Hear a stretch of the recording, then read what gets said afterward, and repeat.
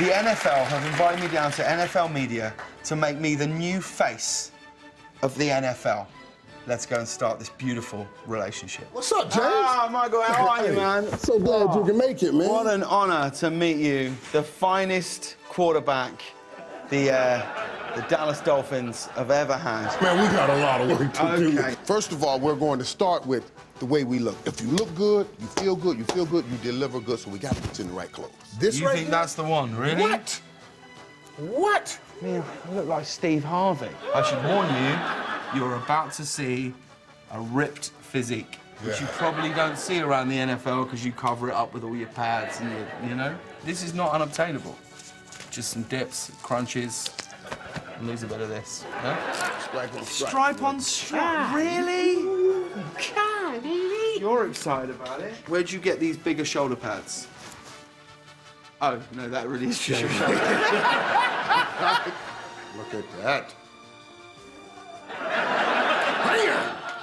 I will listen to everything that comes out of your mouth when I'm watching you now. Are you serious? Because I think you're going to be thinking, what's happened to the rest of his tie? I mean, you've won how many Super Bowl rings? 3 Super Bowl rings. 3 rings, but you don't wear them. You don't wear the rings. Why? I don't wear them because, you know, I tell people, yeah, if you win one, you wear them. But when you win as many as I do, everybody knows you have them. You don't need to wear them. This ring signifies a Tony Award. This ring to signify my BAFTA. This ring to keep the ladies at bay.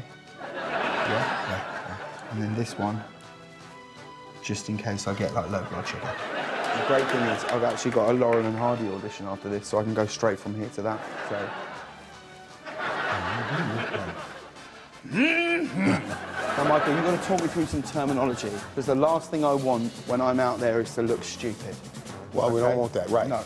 First of all, this is a football. I'm well aware that you, as America, have chosen a different name for everything, and that the other game, predominantly using your feet, is the one that should be called football, and this should call be like, you know, throwing in between commercials. Teach me about this one when you're down here. So you guys will both be here. Okay, Yeah, I think your pants are splitting. I think the pants are splitting. Yeah. So you get down here like this, and then you twerk it out like that. You twerk it out. That's right, right? That's what you're teaching me to twerk, no? I don't suggest you twerk on the football field. I give you some great catchphrases that always sounds good. You see a guy, you say, he gets stronger as the game goes on. Yeah, should I do it in an American accent? Yeah, he gets stronger as the game goes on, Dave. He gives it all he has. He gives it all he has. The best offense is a good defense. The best offense is a good defense. Yeah. You punk-ass bitch. Is that the sort of I should be saying? I might make board games my thing. This ain't Connect 4. This is the NFL. Everyone else is playing Cluedo, and he's playing Jenga.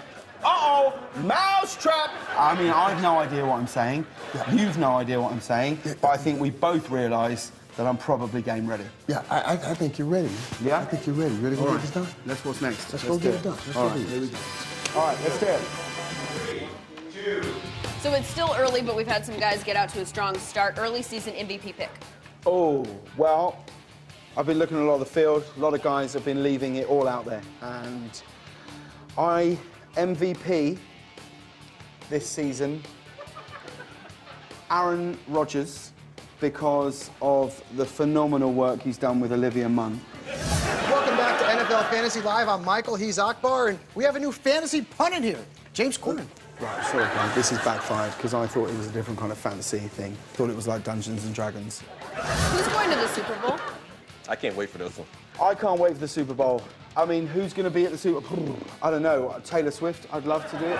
She would be amazing.